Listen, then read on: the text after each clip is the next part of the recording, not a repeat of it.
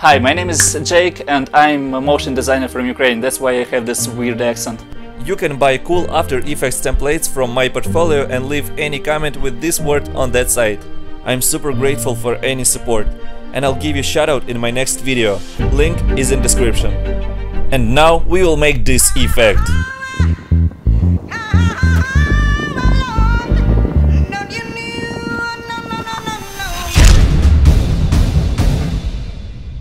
Let's get started.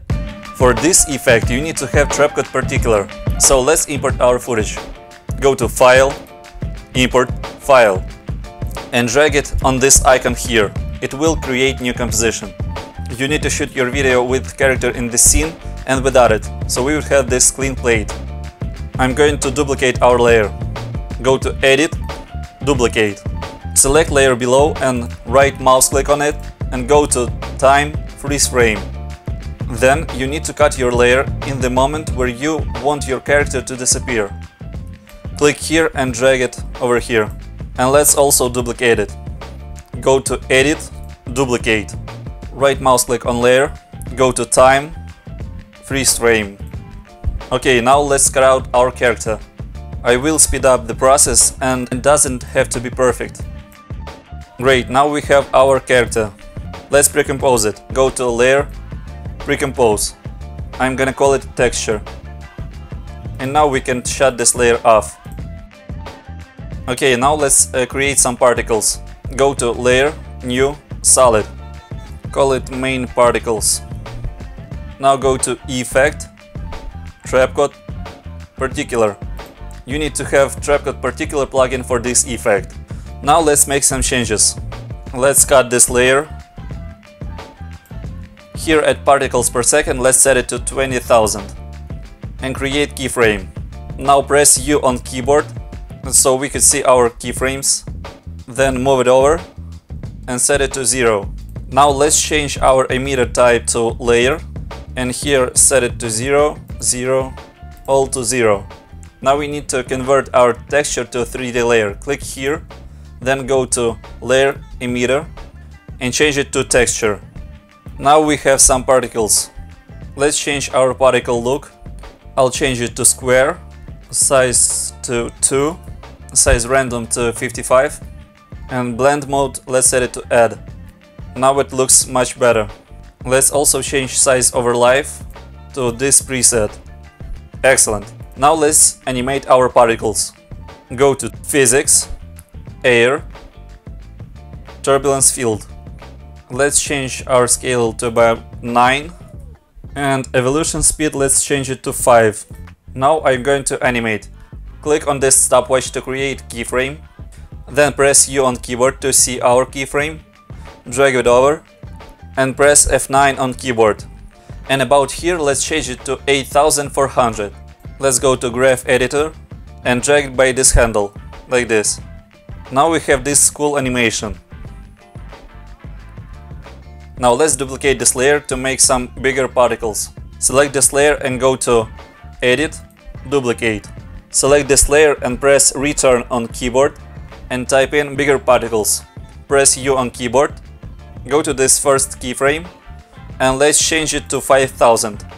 Then let's change size to about 5 and here at Turbulence Field let's change Evolution Offset to about 80. As you can see, it creates a new kind of explosion. Now let's close it here and add some blur. Go to Effect, Blur and Sharpen and Fast Blur. I'll set it to 13. Then go to Effect, Color Correction Curves. And in Alpha channel, make this shape.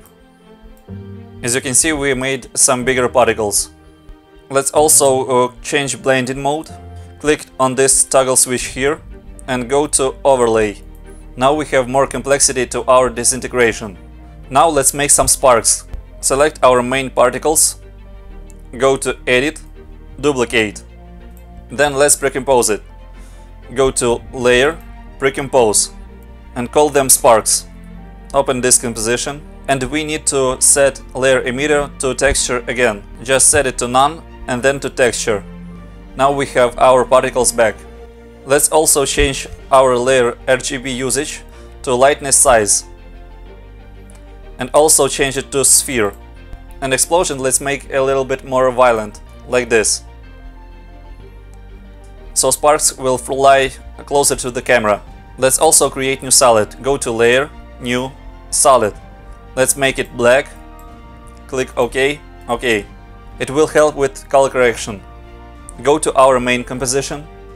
Select our sparks layer. And let's type here CC Force Motion Blur. Select it and drag it over our sparks layer. I'll change it to 37. And shutter angle let's change it to 500. Now we have this cool motion blur. To see it better, let's also add some curves. Go to Effect, Color Correction, Curves. And drag way up here. Now we can see our sparks. Go to Effect, Color Correction, Curves. In RGB channel, let's make this S shape. In red channel, let's make this shape. Then go to green channel. Here also S shape, like this. And in blue channel, let's make this shape. Let's also add some glow. Type in glow and drag it over here. Glow threshold, let's set it to 100, radius to 50, and glow intensity to 3. Excellent. Let's also go to sparks and select our particular layer, and let's change our explosion. Go to air and turbulence field. Let's play with this value here in evolution offset. I think it looks cool. Let's see result. Now we have these cool sparks. Let's shut this layer off, because it will take a lot of your computer power, and we will enable it just before render.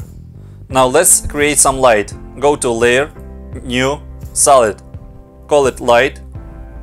OK. Then go to Effect, Generate, Lens Flare. Then select our sparks layer and copy these curves here. Go to Edit, Copy. Then select our light layer and go to Edit, Paste. Then go to Effect, Blur and Sharpen, Fast Blur. I'm going to animate some values. Click on this stopwatch to create keyframe, also here, and click on this checkbox here. Then press U on keyboard. Let's change blending mode to Add. Move our center over here. And let's set our fast blur to 300. Flare brightness to 0. And here set it to 166. And blur to 1000. Let's cut this layer like this and set these keyframes like this.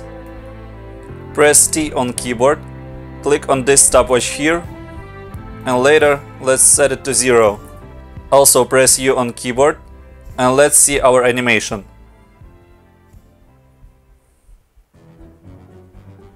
Excellent. Now it looks great. I also recommend to drag this layer a little below to see our character being disintegrated. Now let's make color correction overall. Go to Layer, New, Adjustment Layer. Then Effect, Color Correction, Curves. In RGB channel, let's make it a little brighter.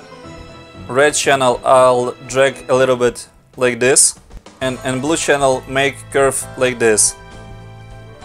Drag it to the top.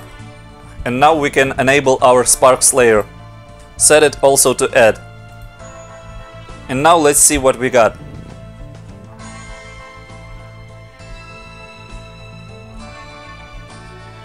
You can easily tweak your values by pressing U on keyboard. And for example, we can make this explosion a little smaller. As you can see, you can easily tweak these values to get look which you like.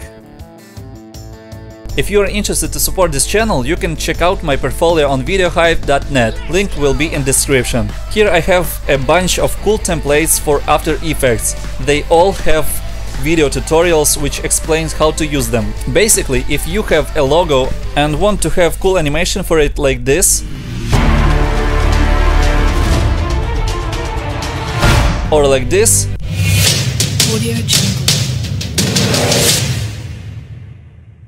you can check my work and find for yourself cool looking animation.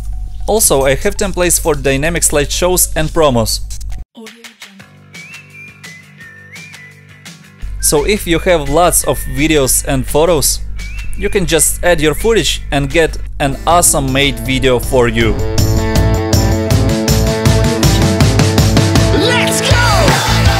hope you like this effect. Make sure to subscribe to see more. Thanks for watching, guys. See you next time.